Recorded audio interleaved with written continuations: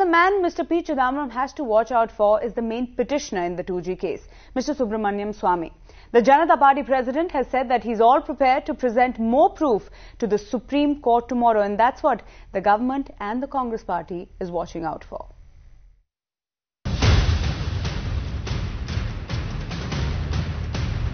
He has been relentless in pursuing what he believes is the truth of the 2G probe. And even as the government is hit by the 2G note, Subramanian Swamy says he has more.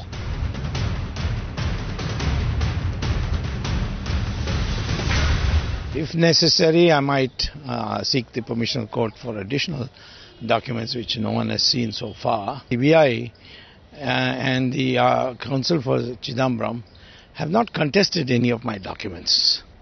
And therefore, the documents are taken as confirmed. And therefore, reading from the documents, it's quite clear that Mr. Chidambaram was in the know. He was in the loop.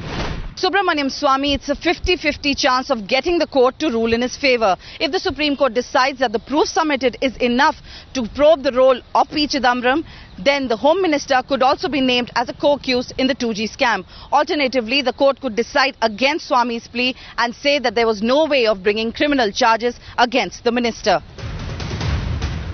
Come Tuesday, and the 2G hearing will commence case in the Supreme Court, and Mr. Swamy knows that all eyes will be on him. With Tavleen in New Delhi, Murli Tharan for Times Now.